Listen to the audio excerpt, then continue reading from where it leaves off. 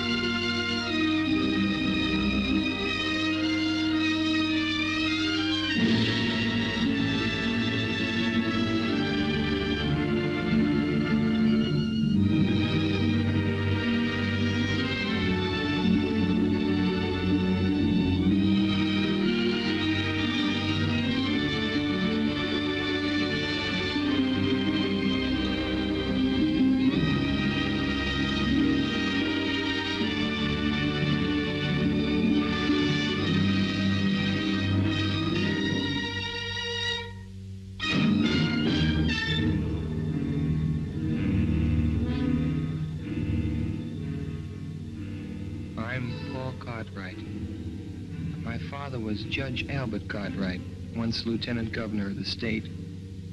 He was killed 2 years ago in a mysterious accident. We were not only father and son, but friends. The shock of his violent death still haunts my mind. My nights are troubled by strange dreams. Albert, you've come back to me. I'm happy again. Mother, no. This man isn't father. I thought my happiness was gone forever, but you've come back to me. Mother, listen to me, Mother. Don't waste your breath, Paul. She can't hear you. I am your father now. You're not. You're not my father. Dorothy! Dorothy! What is it, Paul? Dorothy, speak to Mother. Tell her he isn't father. Tell her. Of course he is. Look at the lovely bracelet he gave me. Isn't it beautiful? Has a lion's head. Dear Father, thank you. Thank you so much. The train. Stop the train!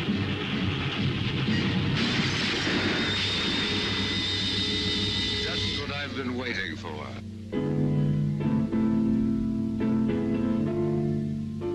My father. The train! You! Mother! Mother! Mother! Paul. Paul, wake up. It's you, Doc. The way you were yelling, I thought a wildcat had broken in. What's the trouble? Nightmare? Yeah. What a nightmare. Well, you get up and dress. I'll go out and get breakfast started.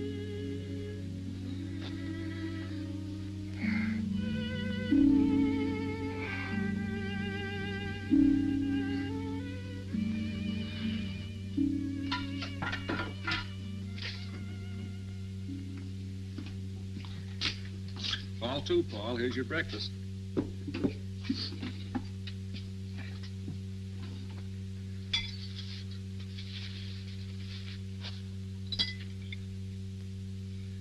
Doc, do you remember what you said once in psychology class? About the phenomena of dreams foreshadowing future events? Yes. But to healthy-minded people, a dream is just a dream. Come on, Paul. There's nothing like an early start for good fishing. Doc, I'd like to go home today. Home? Why, Paul, what's the matter? I'm worried about Mother. Now, look, you're not going to let a dream spoil our outing, are you? Why do you suppose Mother didn't want me home for the holiday? Oh, she probably had some reason. Now, get on with your breakfast. I'd like to tell you about this nightmare I had, Doc. Well, all right, if it'll make you feel better. Let's finish our eggs, and I'll get the tackle, and you can tell me on the way down. He said, you have hallucinations. Come with me. I'll take care of you. And he held onto my arm. That was when you woke me up. Quite an extraordinary dream, but easily explained. At the inquest after your father's death, you remember, the engineer on the train testified that he caught a glimpse of the Acme Trucking Company sign as the truck pulled away. Although nothing's been seen of it since, it still remains the only clue to the unsolved mystery. Naturally, it would be impressed upon your mind. Oh, yes, but... And the Schumann Concerto was your father's favorite composition, if I recall correctly. But it all seems so real, and I remember every detail. The bracelet, the abandoned farm buildings, and the things this man said, like, it's just what I've been waiting for. And the terrible danger to Mother and Dorothy. Forget it, Paul. You've been working too hard at school. This is a perfect way to relax. Hey, they're jumping like crickets. Come on.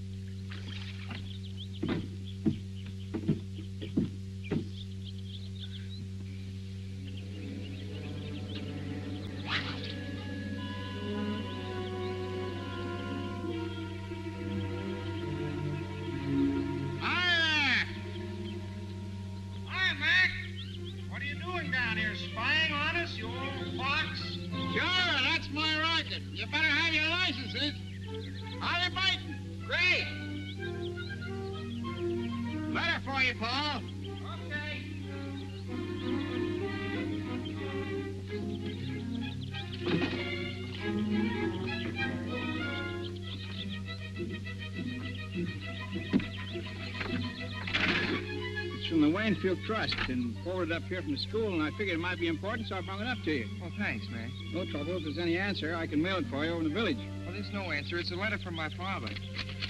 Huh? Say, you're not pulling my leg, are you, Paul? Oh, no, Mac. Dad left a series of letters with the office of his estate. I get one every few months. Well, I'll be doggone. Leave it to the judge to think of something like that. Uncanny smart that man was. Well, you want to read that sort of private.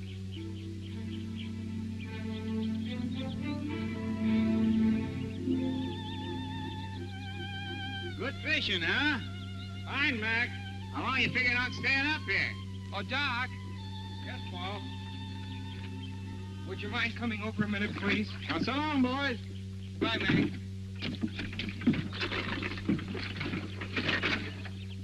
What is it, Paul? I received one of Dad's letters. I'd like to read part of it to you. Go ahead. It will be your responsibility as the man of the family to protect your mother and Dorothy by being constantly vigilant of their associates. I have always guarded your mother, who is so much younger than I, for in my experience, I've had ample opportunity to observe the cunning of unscrupulous impostors.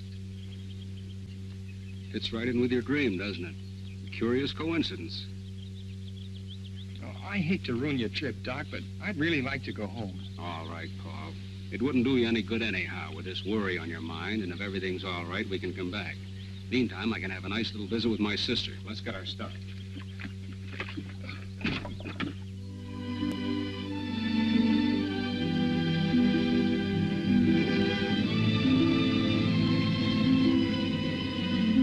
Thanks a lot, Doc. You're welcome, Paul. You can reach me at my sister's. Okay, so long, Doc. Hello, Ben. Mr. Paul. Well, this is a surprise. Oh, I got kind of homesick. How's everything, Ben? Well, everything's about the same so far. Where's my mother? Mrs. Virginia, she went over to the club to have lunch with Mr. Curtis. Curtis? Well, who's he? Well, he's been coming around here every day for the past month. You mean he's been coming around to see Mother? He sure ain't been coming to see me, no, sir. What's he like, Ben? Well, he's a fine-looking man, nice talking, too.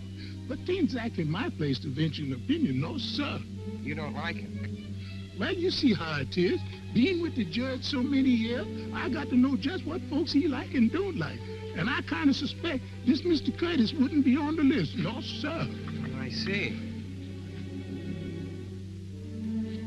But don't you take no preconceived ideas from me, Mr. Paul.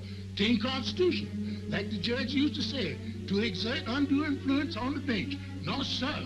That's right, Ben. I better take your bag upstairs. Should I run you a bath, sir? Oh, never mind. I'll just take a shower. Yes, sir.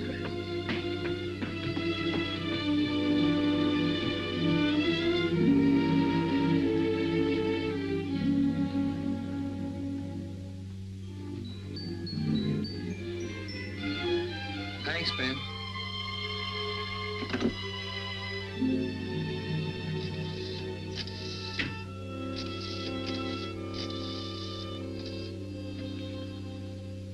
Hello, George. Yeah? Well, for guy's sakes. Well, where are you? Well, why didn't you let me know? Come on over. I want to talk to you. It's confidential. Okay.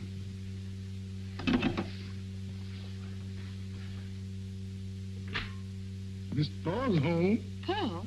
What brought him home? Well, he said he got homesick. He's up in his room.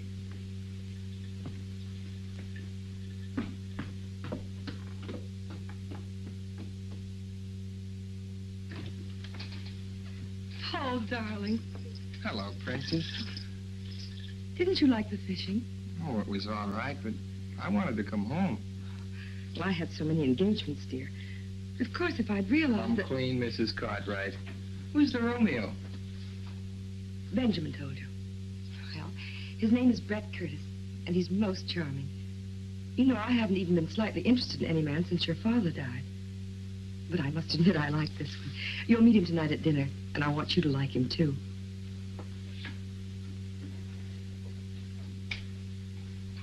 Are you sure he's all right? Of course he is. Everyone finds him fascinating. He's amusing and interesting. He's been everywhere, and he's most attractive. You know, in some ways, he reminds me of your father, except he's younger. Oh, don't look so worried. Well, you're my responsibility now, you know.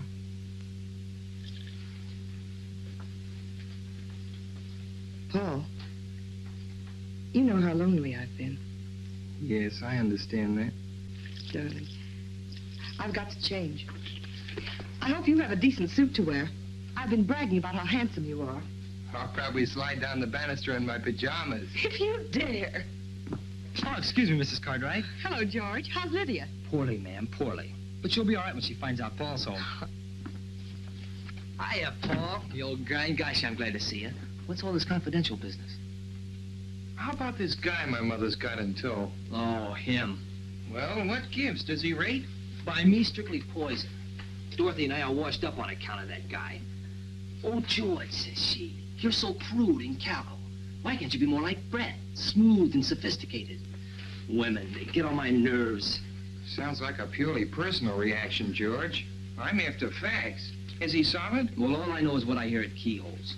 Mom and Dad say he's a cosmopolitan. But for my dough, he's a first-class... Oh, Hello, sis. Hiya, small fry. Hello. Well, what happened to the fishing trip, Paul? Canceled on account of family affection. What's with this Curtis I've been hearing about? If you've been listening to George, you can just ignore it.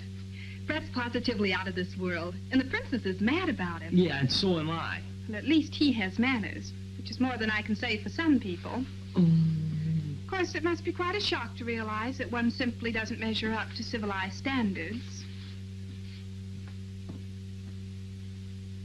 See what I mean? You know how we used to get along. Now where am I? Oh, take it easy, George. It may blow over. Nah, she'll never be the same. And I'm too old to change. There he is now. Brett, how are you? For me? Oh, you're too divine, Brett, really. Brings the flowers, a big droop. You simply turn my head. Turn her head, I'd like to wring her neck. She thinks he's a great wit, but nothing I say is funny anymore. How about staying to dinner, George? I don't feel like facing this alone. Okay. I'll call up home. You'll have to lend me a tie. Oh, sure.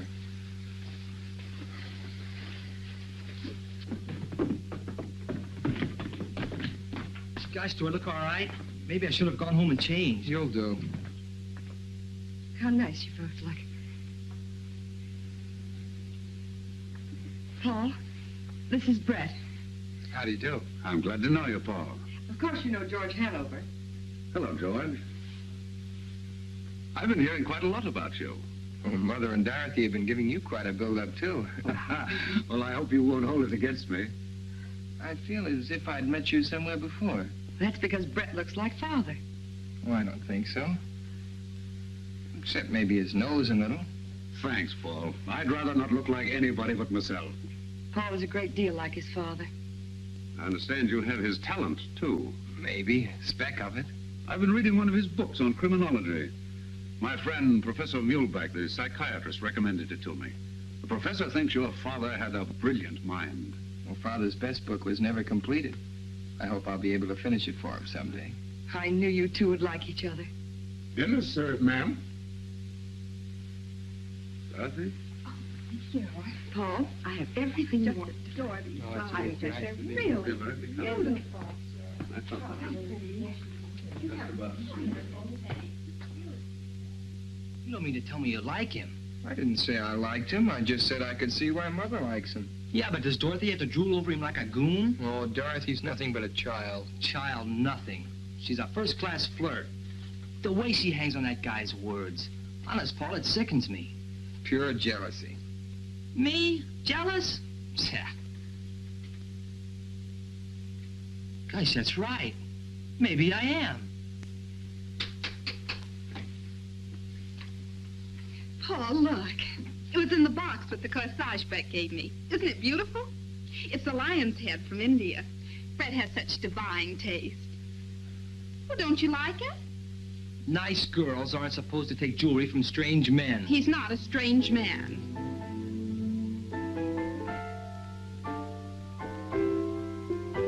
Paul, what's wrong? You're as white as a sheet. I feel kind of... Gosh, he's fainted. I'll get Mother. Mother! Oh, Martin, What's the matter, Virginia? What happened? I don't know. Dorothy said he simply keeled over. When he came to, he babbled something about a dream and wanting to see you. He seemed all right at dinner time. Let me see him. Feel better? Say, you know, I had an uncle once. He used to get fits. They had to put a spoon in his mouth. Hello, Doc. Well, young man, what's this all about? Darling, what is wrong? Nothing, Mother. If you don't mind, though, I'd like to talk to Dr. Vincent alone. Well, I guess I'll barge along home then. Hope you feel better, chum. Well, I'll be okay. See you tomorrow. Right. You look feverish. Oh, I just had kind of a mental shock. Remember the dream I told you about this morning, Doc? Yes? The part about Dorothy and the bracelet? Yes? Well, there's a man Mother's seriously interested in, and Who is this man, Paul? Brett Curtis, and he did give Dorothy a bracelet. But Paul... And it was in a corsage, and there was the music, the same music, the Schumann concerto. This may sound kind of crazy, Doc, but that dream is beginning to happen. Now, wait a minute, Paul. Nothing has actually happened. The only similarity to the dream is the bracelet, and that could be a coincidence. You know, Dorothy's very fond of trinkets, and anybody who knew that might buy her a bracelet. As for the music, it's probably sitting on the piano. I wouldn't worry too much about it, son. Have you told your mother about this dream? No. Mother thinks I've got too much imagination. Besides, she's gone overboard for this Curtis, and you can't talk to people when they feel like that about someone. You're pretty young to know that. Oh, I felt the same way about a girl last year. Nobody could tell me anything until I found it out for myself. And you may be entirely wrong about this man. Now, the best thing to do is to find out all we can about him.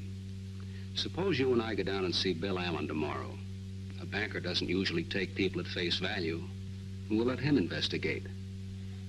That's an idea. Oh, and Doc, when you go downstairs, I wish you'd drop in and meet Curtis. I'd like to find out what you think about him. All right, Paul.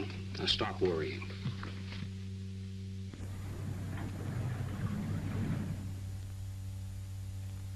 Come on, Paul.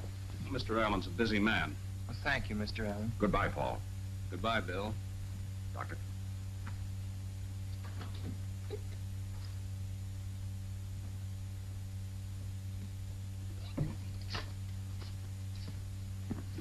Good morning, Curtis. Oh, good morning, Doctor. Hello, Paul. How are you feeling?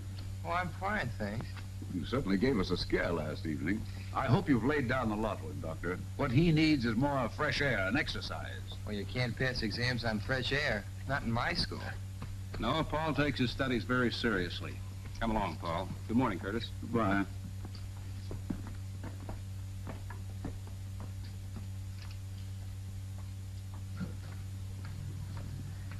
You don't suppose he followed us here? Oh, come now, Paul. The man banks there.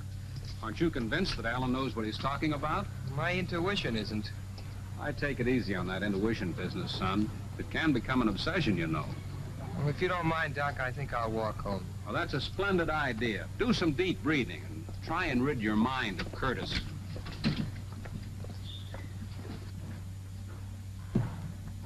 Hi there, Doctor. Going anywhere near the club? I go right by there. Hop in. Oh, thanks. It's a nuisance to find a taxi when you want one.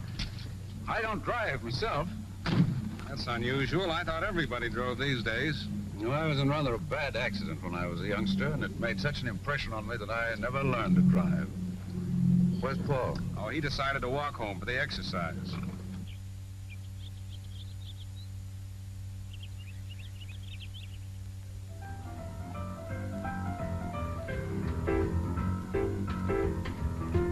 Hiya, Paul. Feeling okay? Sure. What gives? Well, the gang's here, and we're going down to the river to watch a boat race. Kind of thought you'd like to come along. Hello, Lydia. Oh, Cartwright. Well, if you aren't the absolute limit, not letting me know a thing about coming home.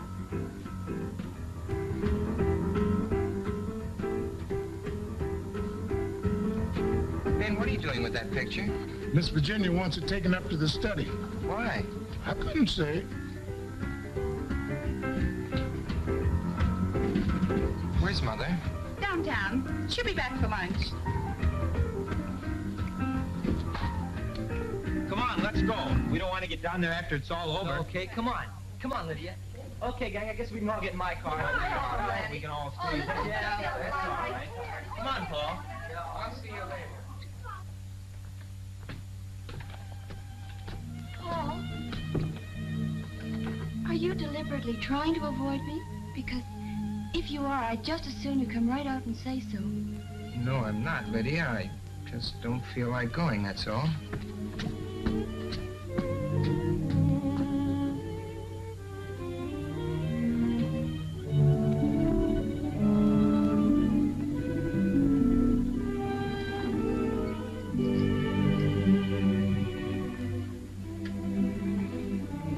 I'm sorry, sir.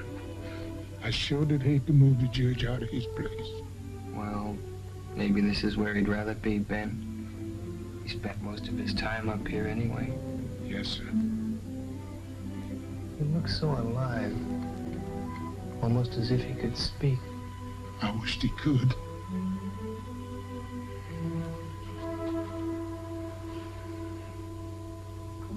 Ben, when is Curtis coming here again?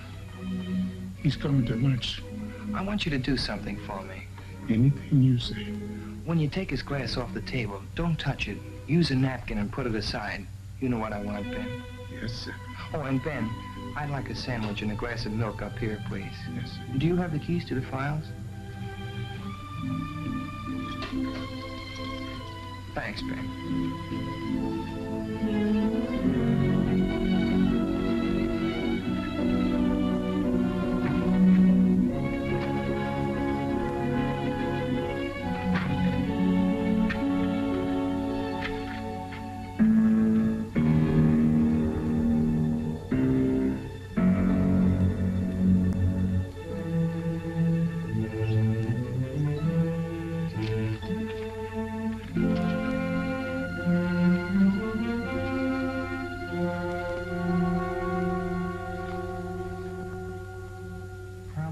Unsolved crimes is the record of Claude Barrington, an amazingly clever and dangerous individual. He was suspected of innumerable crimes, including attacks on young girls, even murder. Yet the police have never been able to find sufficient evidence to warrant his arrest. His quick disappearances, the failure of witnesses to identify him, the lack of fingerprints or photographs, indicated a marked talent for crime. Suspicion first fell upon Barrington when in 1932 he married a wealthy young widow, Cecilia Gordon, who was drowned within 6 months of their marriage. leaving him a substantial legacy. However, no evidence could be found to prove that Barrington was in the vicinity at the time of her death. Paul, darling, what are you doing up here? Reading up on something in Dad's files. It's such a lovely day. You should be outdoors.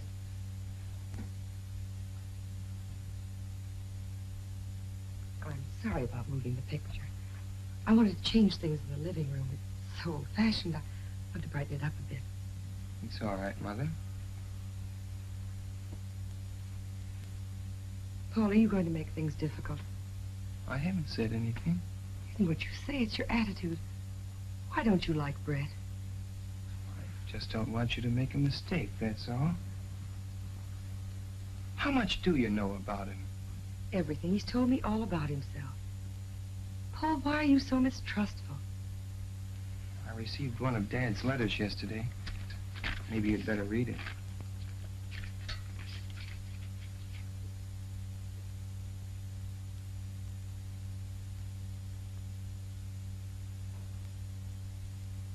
Poor Albert. He saw so much of crime and wickedness, he was bound to become overcautious. Now I understand why you're so anxious, dear. What is it you want to know? Has Curtis ever been married before? No, he's a bachelor. He was going to be married a few years ago, but the girl drowned shortly before the wedding. Brett was terribly broken up about it, of course. She was drowned? It's quite a tragedy. She was so young. Well, Paul, anything else? Where does he get his income? Oh, he owns mines and things. I had Mr. Allen check into all that. You see, I'm not as irresponsible as you think I am. You're not going to marry him for a while yet, are you? I don't know, Paul. I think you should wait. Paul, I don't want to make you unhappy, but that's one thing I must decide for myself. You mean you're going to marry him right away? I may. But you can't. You've got to give me time to... Give you time? For what? Well, to get better acquainted with him. Darling, you'll be going off to school soon. Your life will be occupied with other things for years. Paul, try to understand. Try to be fair. Please. For my sake. All right.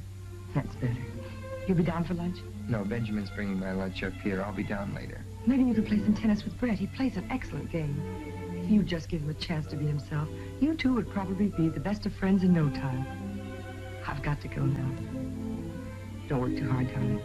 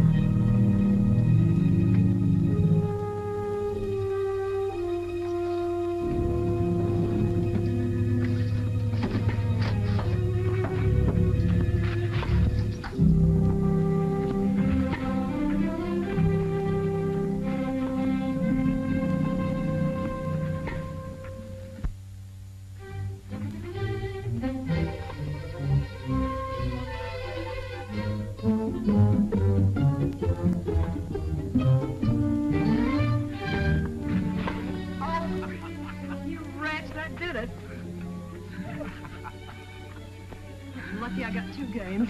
Pay up, lady.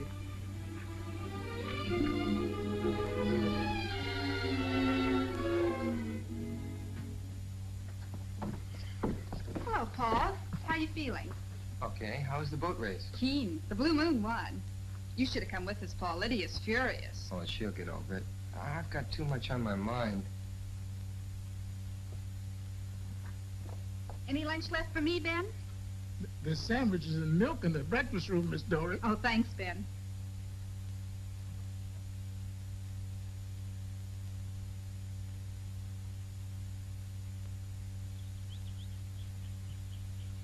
Hello, darling. Hello, Paul. Where have you been hiding? Well, I had some work to do. I hear you're taking law at college. Just the groundwork. My main interest is criminology. Mr. Curtis, do you believe there's such a thing as a perfect crime? It's possible. I've been reading about some perfect crimes in my father's files. He believed there were more undetected criminals at large than have ever been caught. Well, I shouldn't be surprised. The police have their limitations. What a morbid conversation. Brett, it's too bad you've changed. You could have played some more tennis with Paul. I wouldn't have time, darling. I promised to go up to Middleborough and look at some property for a friend of mine. Oh, Brett, why couldn't we drive you up? The ride would do Paul good. Oh, that's nice of you, Virginia, but it'll take hours to look at tracks, and I'll be talking business. I'll phone you when I get back. I'll walk down to the gate with you. Do, Paul. Goodbye, Brett. See you later, darling. Understand you've traveled a lot. Well, yes, I've always been curious about what was beyond the next horizon. Ever been to Nevada? Yes. Magnificent country it is, too. Makes a man wish he could paint. You'd like it. What's Reno like? Oh, that's indescribable. It's a hodgepodge of Wild West and Wild East. Cowboys, divorcees, mink and mustangs, Jude ranches, and the real thing all shuffled together. I'd like to see some of those old ghost towns. And a real silver mine. Well, I have an interest in several mines. Perhaps we'll take a trip someday. Do you know Colorado? Quite well. Waynfield must seem pretty tame after those places. I've seen pretty much everything worth seeing. I'll be glad to settle down right here. Well, goodbye, Paul. See you tomorrow. I hope we're going to hit it off together. So long.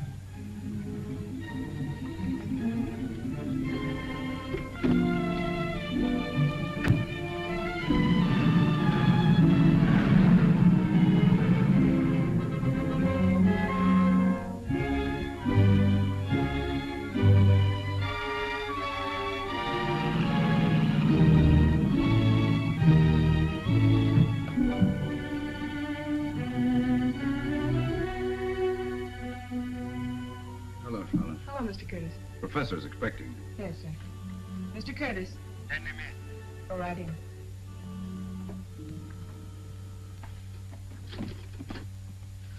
Good afternoon, Professor. Hello, Curtis. Well, how does it go? There's a new development. The boy? Yes, he came home unexpectedly. Hostile? Definitely. A neurotic type. Interested in criminology. He asks a lot of questions. Remarkably intelligent for his age. I have the feeling he knows more than he should. Does his attitude affect her? It hasn't yet. But he's a persistent little devil. This morning he made inquiries about me at the bank. Nothing to worry about there. Everything is in order. This afternoon, he was looking through his father's files. When he came downstairs, he asked me if I believed there was such a thing as a perfect crime. You'll bear watching. Has she accepted you? She hasn't yet, but she will. What's the girl's attitude? Oh, Dorothy. A complete conquest. A little beauty, too. Be careful. I warned you before. That weakness of yours will ruin all our plans. Don't worry. Nothing will ruin our plans. I waited a long time to get back at Cartwright. I'll make them pay for his meddling interference if it's the last thing I do. You'll do as I tell you. Don't forget, I'm in this, too. Perhaps I made a mistake. Perhaps I should have kept you as a patient instead of making you an associate. Don't forget, I'm concerned with the financial outcome in this case, not your personal revenge. You have nothing to complain of. Everything's working out. The boy is the first hitch. He sounds like a subject for mental analysis. You might suggest it to the mother. Sometimes these cases destroy themselves. The important thing is to get the wedding over with as quickly as possible. When you are legally in possession, we can take care of him here. Funny, that thought was in my mind, too. But why wait till I'm in possession? As her husband, you would be in a position to comfort her. As her fiancé, such a tragedy might cause a revulsion against you. That's true. Therefore, you must lose no time. The stakes are high, and there's constant danger if the boy is following the Barrington trail. Barrington is legally dead. Fortunately, so is the judge. However, fools and children sometimes stumble upon details which even the most careful strategist has overlooked. I had better meet the lady as soon as possible. Meanwhile, you must impress her with my professional distinction. Understand? Perfectly. Now be careful. If you can't accomplish this within the week, our relationship shall revert to that of doctor and patient. I'm spending the weekend with them. I'll have her consent before Monday.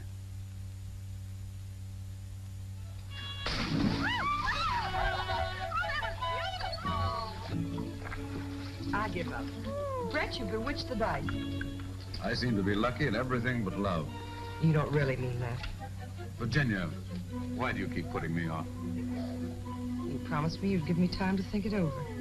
You know how much I care for you. We've both been lonely. Why should we put off the happiness of being together? Brett, the wine is wonderful.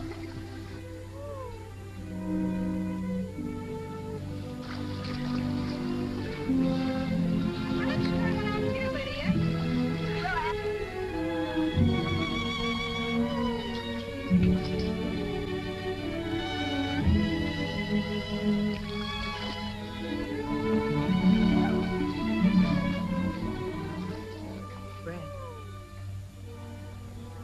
My answer's yes.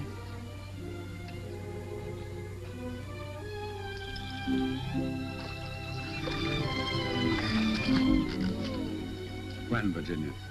I'll give a dinner party to announce it. You're not going to put me through a formal wedding, are you? No, just a dinner party. We'll slip away quietly and I'll send the announcements out later. Good. We'll elope. Elope? It sounds so young and reckless. Doesn't seem right with two grown children. Brett, you do like them, don't you? Like them? A handsome, full-grown family on a silver platter? And you? What more could a man ask? Darling, do you realize that you haven't kissed me since we've been engaged? Princess! Brett! Not much privacy around here, is there? Well, that's family life. Why don't you come in for a swim, Brett? The water's wonderful. How about a swim, Virginia? Oh, no, darling, you go. I want to write the dinner invitation. Is there anyone special you'd like to ask? Why, yes, my old friend, Professor Muehlbach, you know, the psychiatrist. You'll enjoy meeting him. Enjoy your swim, darling. I wasn't supposed to tell you this, but I think it's only fair you should know. No, I kind of suspected. I guess they didn't tell me because they know I don't approve. No. I don't either. What? I thought all you girls were goofy about him. No, I was at first, but not anymore. Uh-huh. No, really, Paul, I mean it. Remember the other day by the pool here? Yeah? Well, Brett came for a swim. Once when I dived under, I don't know how to tell you this. I haven't told anyone. What happened?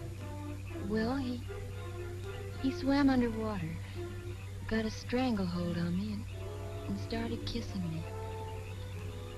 I know it doesn't sound like very much, but it was horrible. I can't describe it. I pulled away. He followed me and said he hadn't meant any harm and asked me if I'd just forget about it and be friends. I felt sort of queer about him ever since. You won't mention this to him, will you? No. And don't you say anything about it. What you've told me adds up with other things. What other things? Oh, I can't tell you now. The trouble is I may be wrong. I haven't any proof, just a hunch. Nobody wants to believe me. I believe you, Paul. Oh, thanks, sugar. Well, there's Dr. Vincent. I've got to talk with him. You better run along with you. Oh, but Paul, are you... Well, what I mean to say is, you still like me, don't you? Oh, sure. But everything's on ice for a while. No dates. Yes, all right. Only, don't forget. Okay, funny face.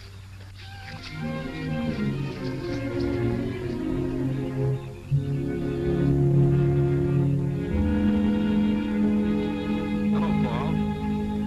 They're announcing their engagement. I suspected as much. What have you found out? Nothing unfavorable to Curtis. Mr. Allen gave me these answers to some inquiries he made. After reading them, you'll probably agree it looks like a clean bill of health. Well, that may be so, but Lydia just told me something. Would you mind coming up to my room a minute, Doug? Not at all, Paul.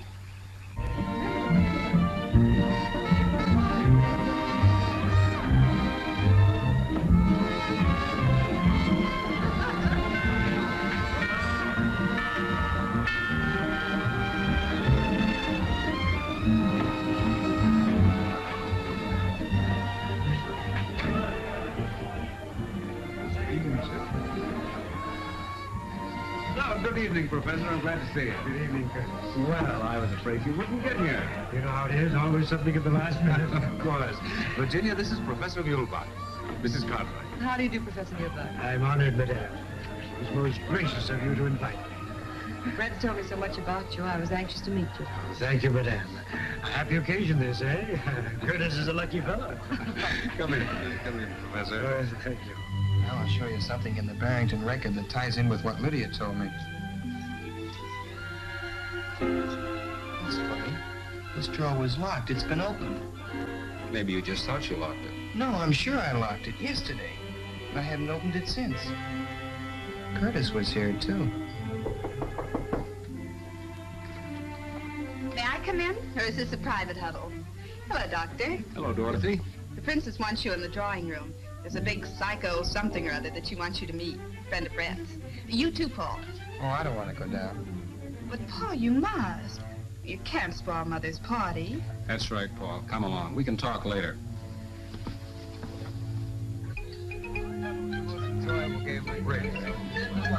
However, I must say that I think that we won that rubber.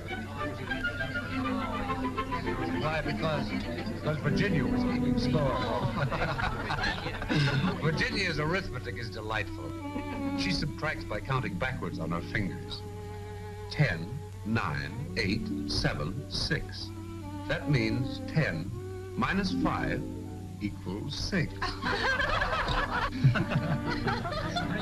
Well, that's right, isn't it? Of course it's right.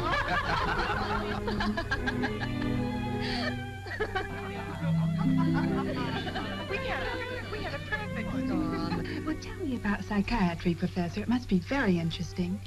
I'd love to be psychoanalyzed sometime. I'd be delighted to do it. Anytime you say. Now, look. I'm going to behave so Miss Cartwright. Benjamin, Mr. Curtis will call. Well, my friend, here's a chance to display your domestic accomplishments. It's just what I've been waiting for.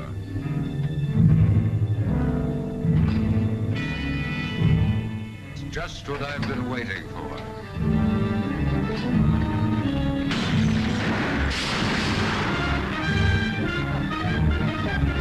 Sorry, I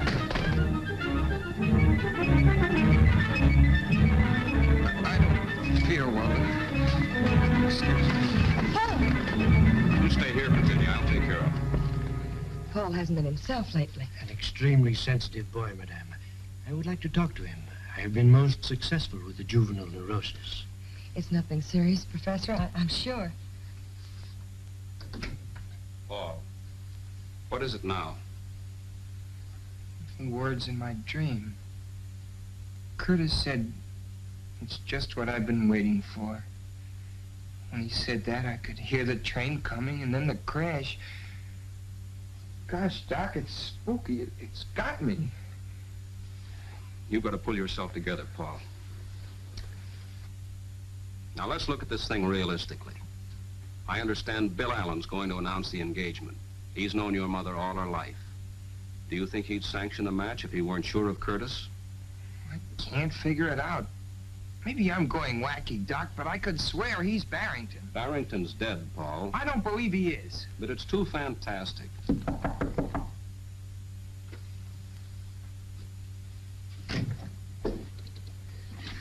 How is the young man feeling, Doctor? Oh, he's all right. He was just having a dizzy spell. Perhaps I can be of some assistance. Nerves are my specialty. May I come in? Well, it's just a reaction from overwork at school. Ah, yes. I was an intense student myself at his age. Do you mind if we have a little talk, young man? I feel all right. Perhaps the doctor had better go downstairs. It seems a pity to spoil Madame's party. I'd rather have Dr. Vincent stay. Of course, I have no objection. Let's sit down and be comfortable. I understand you are an unusual boy, Paul. Extremely talented. You intend to pursue your father's research into criminology? Yes. An interesting subject. But something must be done about these nervous attacks. They're not exactly normal at your age. I presume you are devoted to your mother? Of course.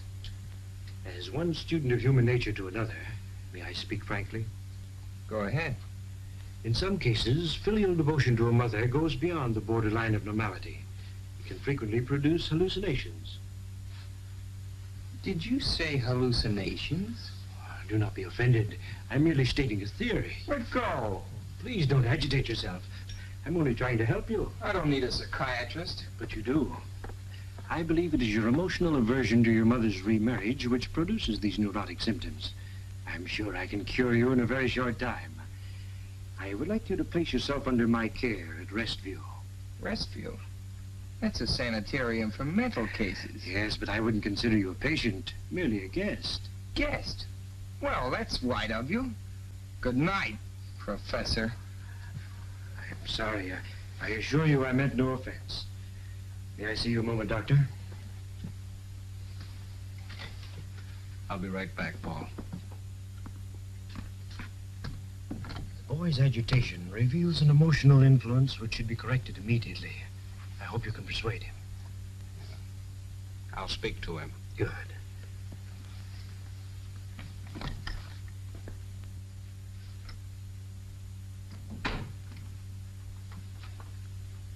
Well? The same words as your dream, weren't they? It's extraordinary.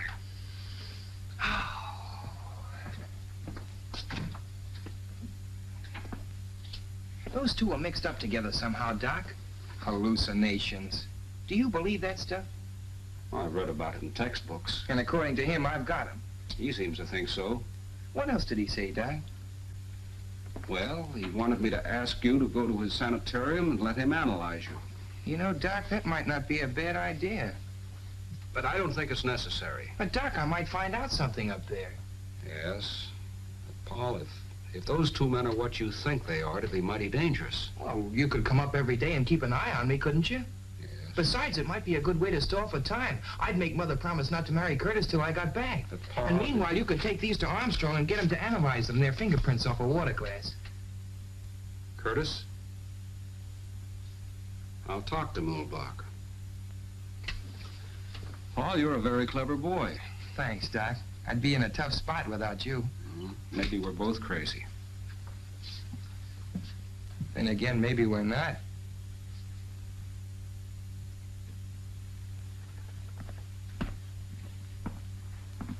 It's a lovely room, isn't it, Paul? Very nice. I hope you'll find it comfortable. My routine is a simple one. A few heart-to-heart talks, plenty of food and rest. Believe me, Mrs. Cartwright, he will return home a healthier and happier boy. I'm sure he will. Goodbye, darling. Don't read too much. You'll take good care of him, won't you, Professor? Of course, Madame. I'll drop in tomorrow and see how he's getting along. Please do, Doctor. I'm always happy to have the cooperation of my colleagues. Goodbye, Paul. I'll see you tomorrow. Goodbye, Doc. Goodbye, Princess. Goodbye, darling. I'll see you later.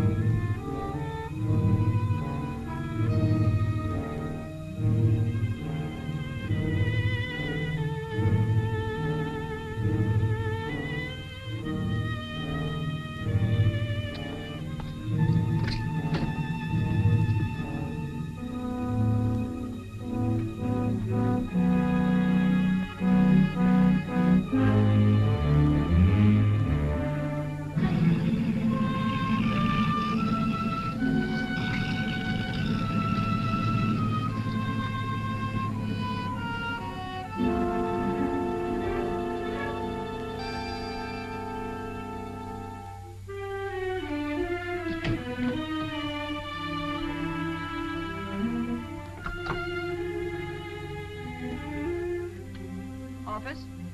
Could I call outside, please? I'll get the number for you. Well, I forgot my tennis shoes. Do you happen to know where I could get a pair? I'm sure Professor Muehlbach can lend you some. Thanks.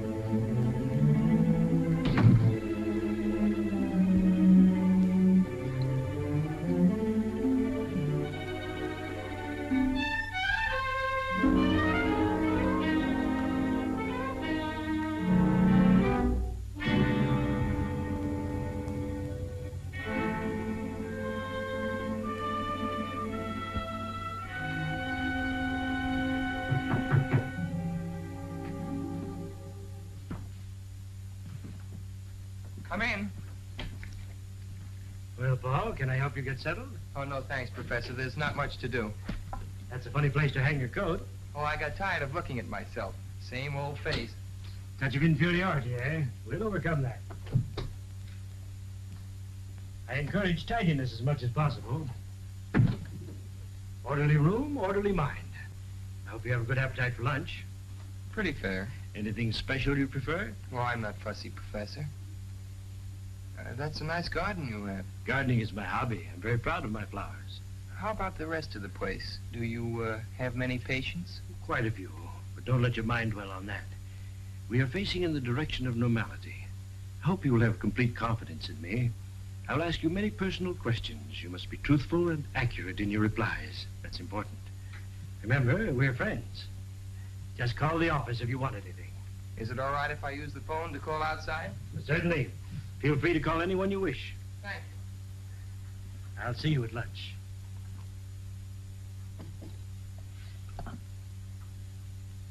I'd like to get Waynfield 1531, please. Hello, Vixen. What's mixing? Oh, Paul, where are you? I'm up at Middleborough getting my brain unscrambled. It's all very scientific. Cures hives and hangnails and improves the disposition, it says here. Are you missing my kissing? Was that some kind of code? No, just juvenile vernacular. What pleases the significance? Young romance in the modern manner. Romance, I see.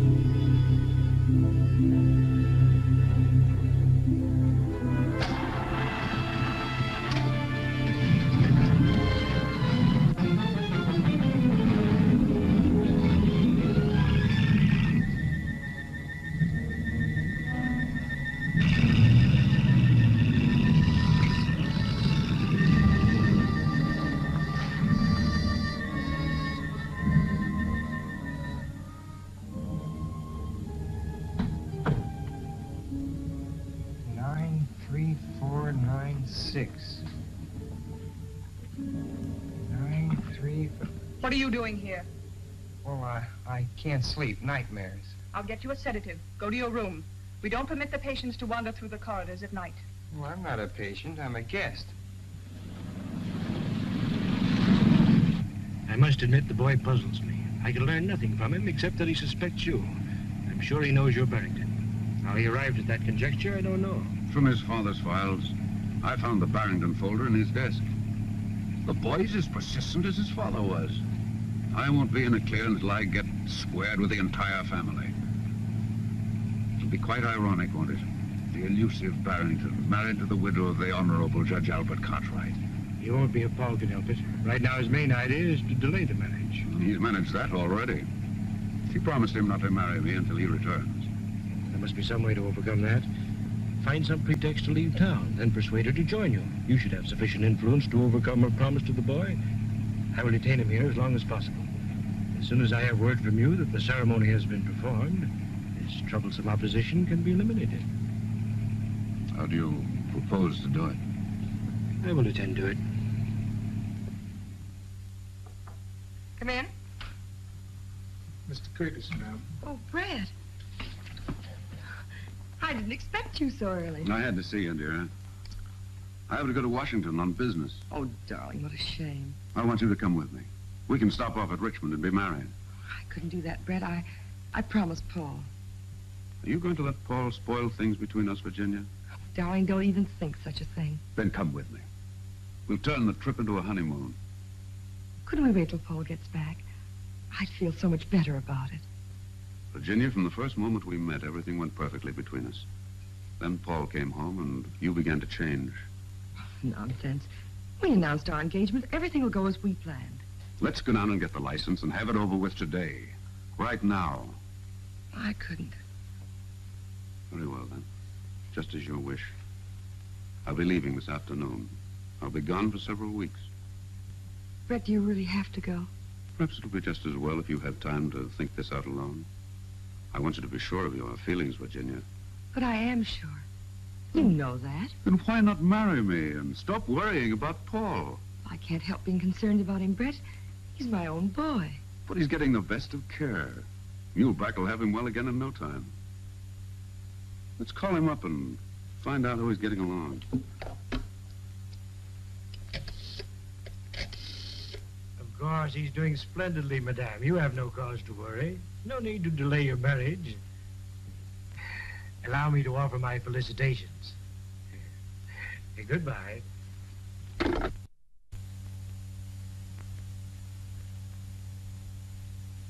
How long will it take you to check some fingerprints? Whose are they? Curtis. Paul got them. He asked me to turn them over to you. He's a chip off the old block, all right. The judge hung on like a bulldog whenever he got his teeth into anything. That's right.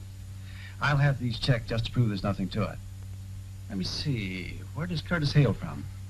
Oh, he's lived in Oregon, Nevada, Colorado, California. California's good.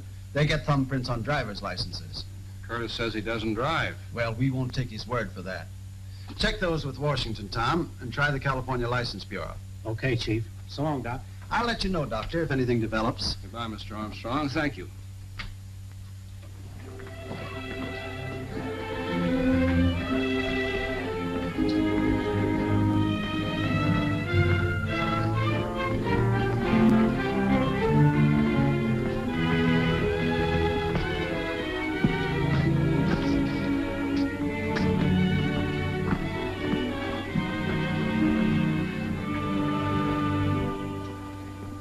Say the door was not locked? Why should it be? Sometimes we lock doors as a precaution against somnambulism. Miss Farber notes here that you complained of having a nightmare. Can you tell me about it? Only that something dangerous was going to happen. You have such dreams often? Yes. Can you remember anything definite about them? The train, my father's death. I dream of that often. I understand, of course. Shocking accident. It preys on your mind. It wasn't an accident, Professor. It was murder. That was never proven. You have some theories on the subject? Yes. Indeed. I should be interested in hearing them. Well, I'd rather not talk about them now, Professor. It gives me a headache. Very well, Paul. Now, what would you like to do by way of diversion? Oh, I see you have some binoculars. They must be good ones. They are excellent. Would you like to examine them? Could I? Of course, go right ahead.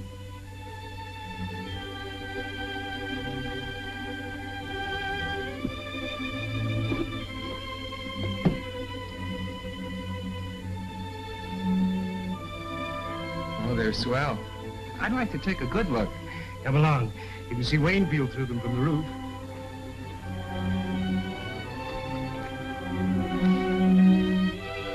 There's the county seat down there. From here, you can see Waynfield.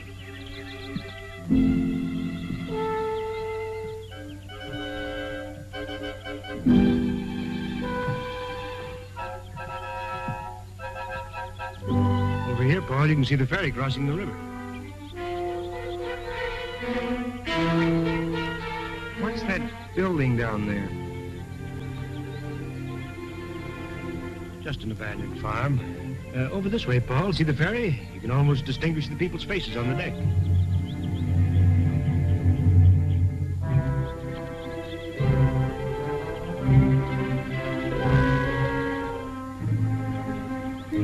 Nice binoculars. Yes, they are. Well, there's Dr. Vincent. We better go down. Yes. Would you mind going to your room? I'd like to have a talk with the doctor. Then I shall send him to you.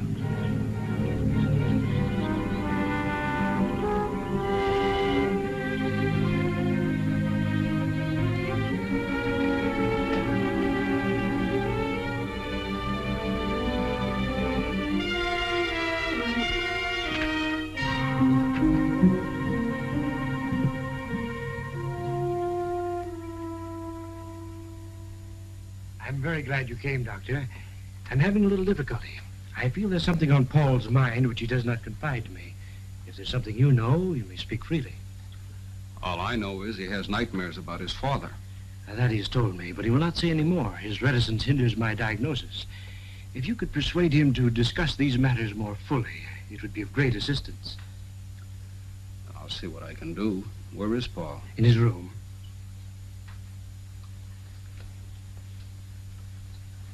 Show Dr. Vincent to Cartwright's room, please. Thank you.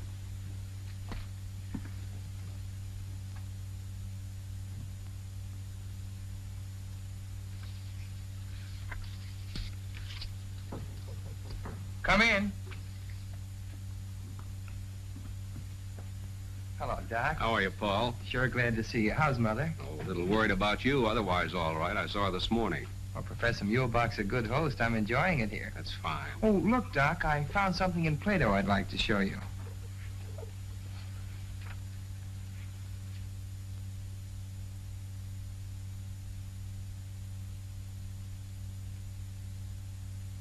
Oh, yes, yeah. Great chap, Plato. Modern today as he was in his own time. Paul, how'd you like to take a little ride with me? Well, that depends on Professor Muehlbach. We'll have to ask him. Well, let's do that.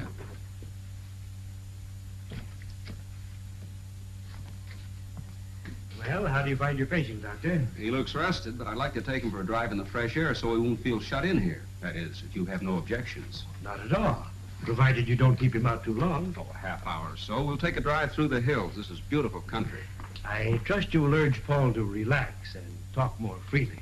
I'm very anxious for him to get straightened out so he can go back to school. If he falls any further behind, I'm afraid he'll overwork again. Of course.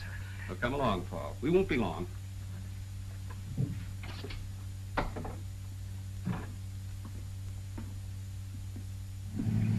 That was luck. I didn't think he'd let me go. He couldn't very well refuse. I saw Armstrong. He's having the prints checked. And Paul, while I was at the city hall, I saw your mother and Curtis go into the marriage license bureau. But, Doc, she promised me. I know how you feel. It hasn't been easy for me to accept this situation either. Maybe you won't have to. What do you mean? There's an abandoned farm building near here, exactly like in my dream. I saw it from the roof. Paul, one ramshackle old building looks much like another. Maybe. But something very strange happened on that roof this afternoon. I had a feeling that Muehlbach was going to shove me off when you drove up. Are you sure you're not just imagining these things, Paul? Sure, I'm sure. And I'll tell you something else, too. Curtis drove himself up here last night. Curtis driving? That's strange. He told me he couldn't drive. I know. That's why I got the license number. I thought maybe you could find out who owns the car.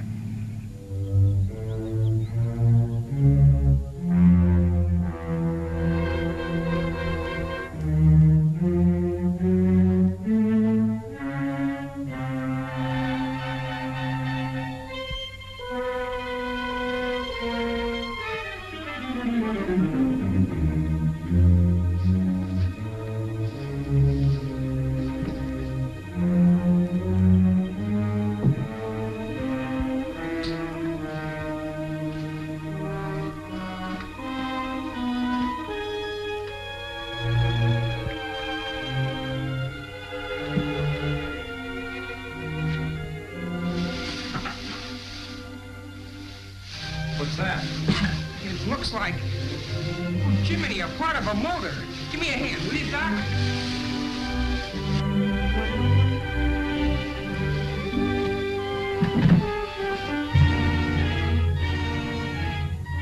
Paul, that's the sign from the truck.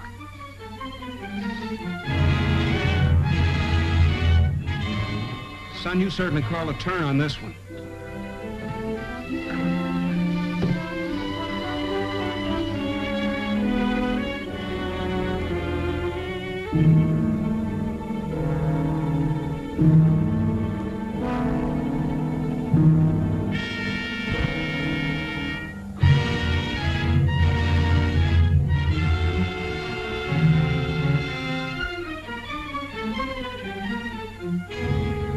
Certainly be an eye-opener to Armstrong. We'd better take it right over to his office. You'd better. I'll have to go back or Muehlbach will get suspicious. You better stop here, Doc. I'll walk the rest of the way. No use taking any chances with that evidence.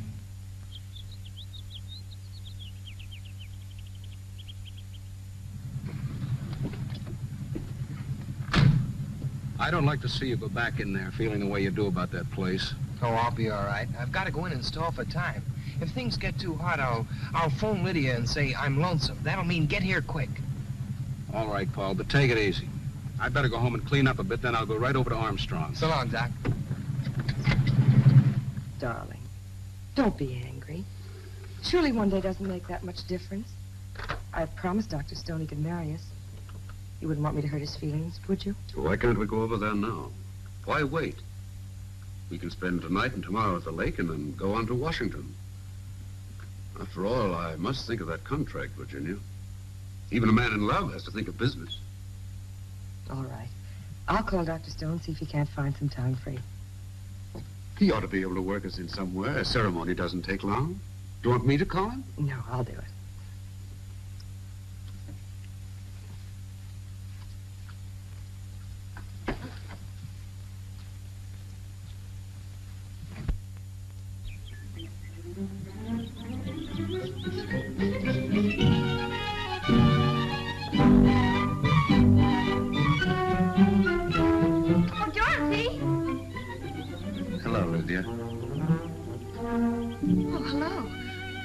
Dorothy home? No.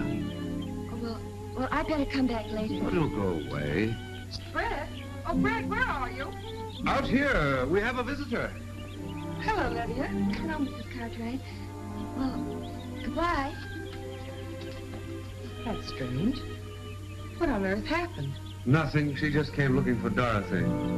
What did Dr. Stone say? Dr. Stone? Oh, yes. He's busy all day today and this evening. But I made an appointment for noon tomorrow. Oh, good. Now, where shall we go to celebrate?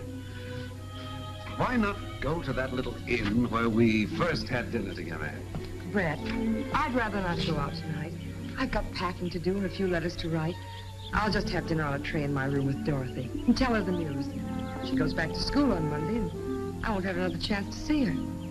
I hope I may look forward to your exclusive attention on our honeymoon, Mrs. Curtis. Well, you shouldn't call me that, not yet. It's very unlucky, you know. With all the luck I have, I can afford to be reckless. I'll phone you later, darling.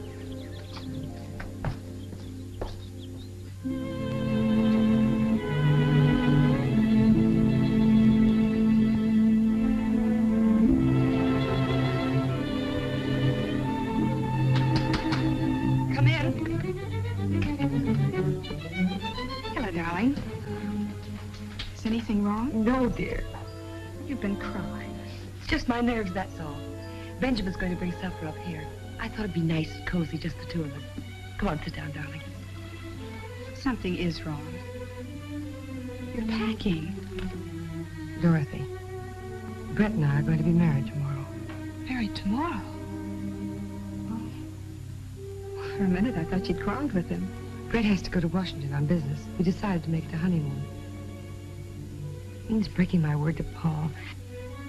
That's what has me upset, I guess. I'm worried about him. Mother, don't be foolish. After all, it's your life. Paul won't mind as long as you're happy. Where's he going to be? What are you going to wear? I'm going to be there, of course. Of course you are, dear. You're going to be my bridesmaid. Oh, darling, that's marvelous. What'll I wear? Oh, just something simple. Your blue dress. We're going to be married at the minister's house, and then we'll leave you at the Allens.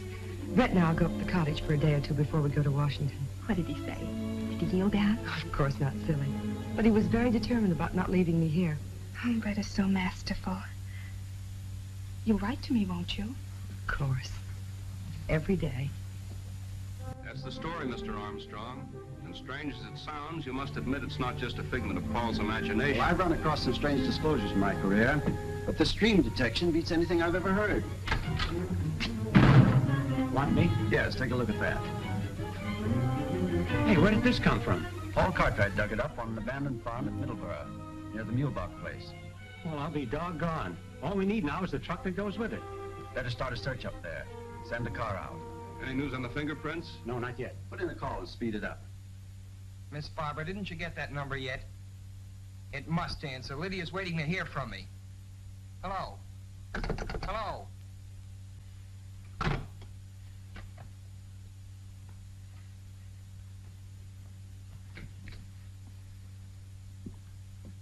What do you mean by disconnecting the phone when I'm trying to get a call through? I want you to be absolutely quiet. You are agitated. I was afraid your outing today would be too much for you. I'm getting out of this place, but quick. Not in your present condition, my boy. You were hysterical. I couldn't possibly allow you to leave in such a state. Allow me? You don't think you can keep me here if I want to go, do you? I'm afraid that may be necessary. You seem to be forgetting that I'm a guest. All my patients are guests. Sit down, my dear boy, and calm yourself. Tell me, what has upset you? Was it something you found at that farm where you went this afternoon?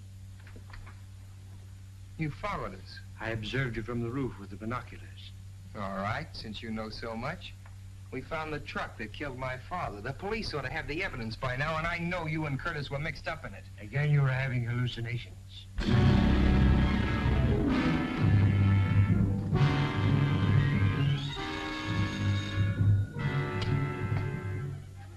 Hello. Oh, hello, Professor. Where have you been? I've been trying to reach you for the past hour. I went to the station for tickets. We're being married tomorrow noon. That's impossible now. I'll explain when I see you. Meet me in half an hour at the east end of the golf course. I'll be there.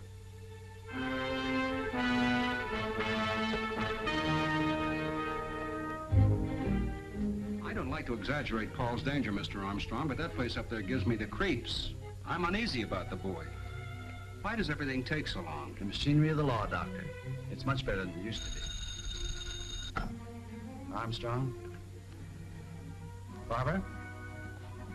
The car driven by Curtis is registered under the name of Charlotte Farber.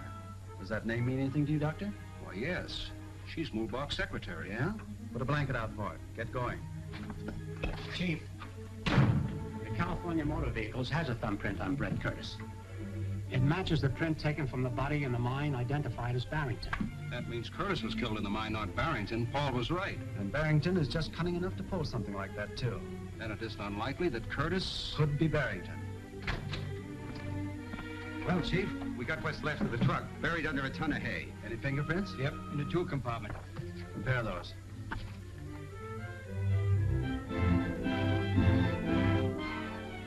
They match all right. They match the Curtis prints Paul got from the water glass. Well, are you satisfied? Go to the country club. Pick up Brett Curtis. Suspicion of murder. Cartwright case. Right, okay. Chief. We've got to get to that boy, Armstrong. Mulebach and Curtis are working together, and there's no telling what may have happened to him by this time. Get me in the Mulebach place at Middleburg. don't worry, Doctor. We'll find out in a few minutes.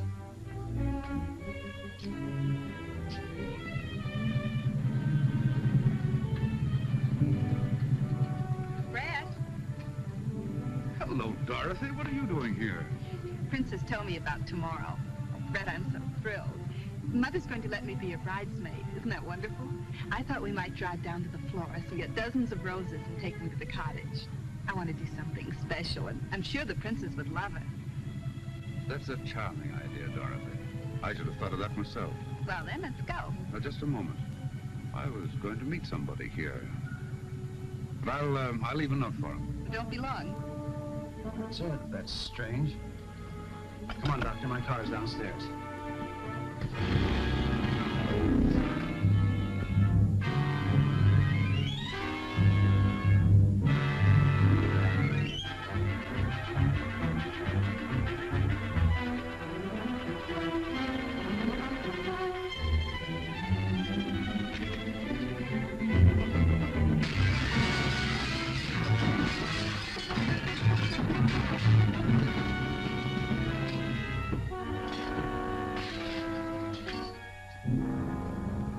Professor Muehlberg? Yes? Mr. Curtis asked me to give this to you. Thank you.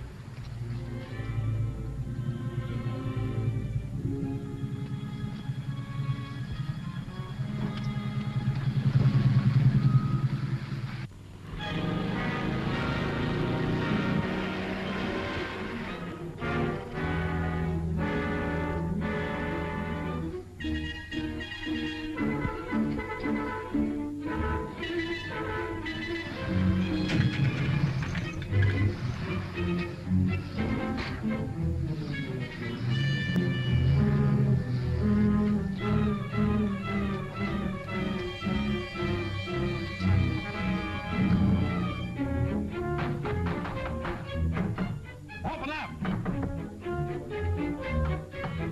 What's the meaning of this? How dare you break in? This is private property. Sure, we know. We're just nuts looking for a padded cell. Where's the Cartwright boys? I know nothing. I'm just an employee here. Well, we'll just have to go around breaking down doors. You have no right to search this place. You have no warrant. The district attorney wants Paul Cartwright, and he wants him alive. Of course he's alive. He's in his room. Which room? The first one down the hall, but it's locked. Have you a key? No, Professor Muehlberg has the key. He's out for the evening.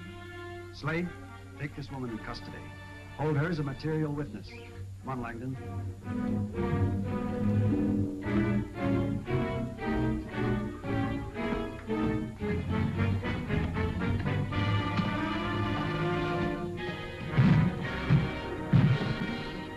Oh.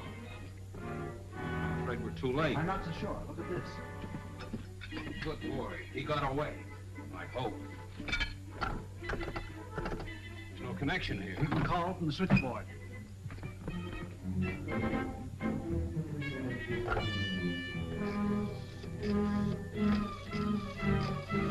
Calling his home? No, I'm calling Lydia. I don't want to alarm Virginia just yet. Curtis may be there. That's right. I'd better have the Cartwright house covered. Hello, Lydia? Yes, this is Dr. Vincent. I'm up at Moolbox. We've been trying to get you in Mr. Armstrong's office. Paul's here.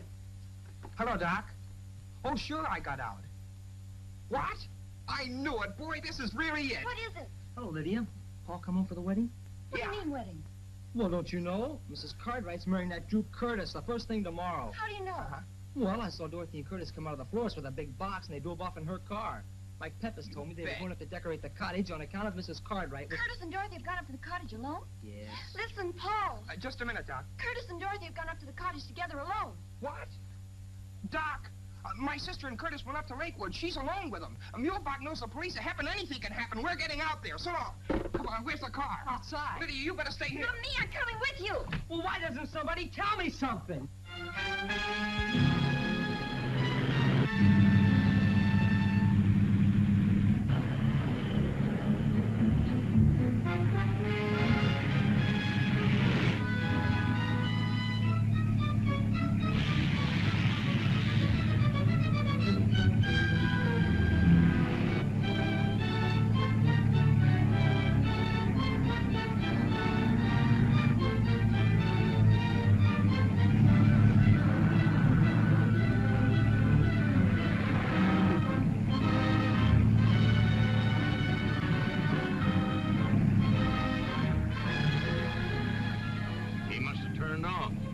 see him. Better backtrack.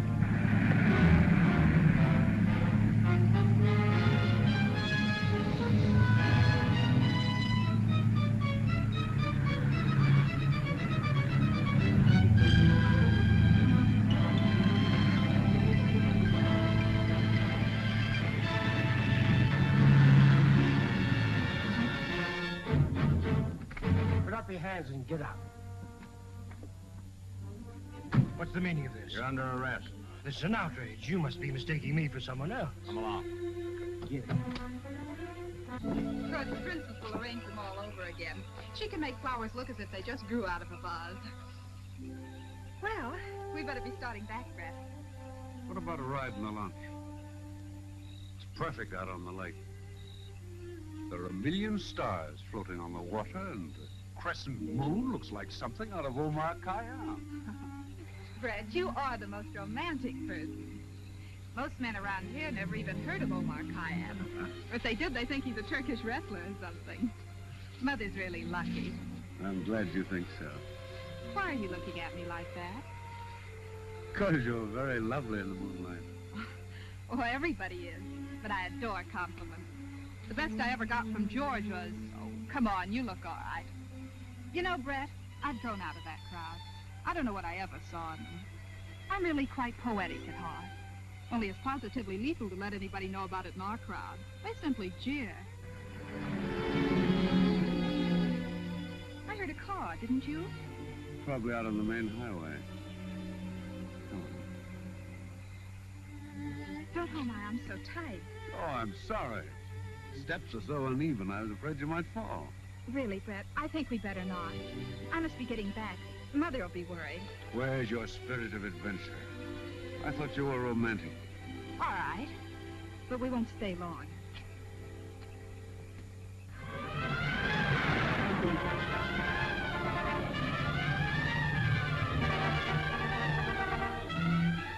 They're here, all right. There's no lights on in the house. There's a light in the boathouse.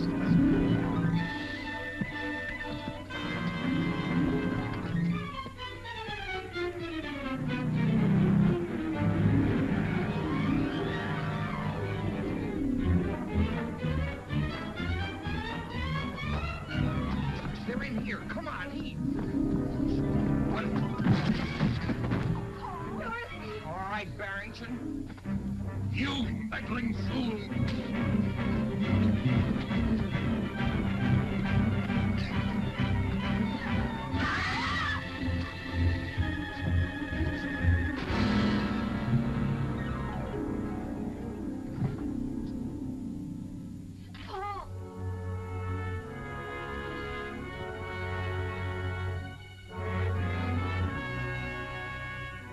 It's clearing now.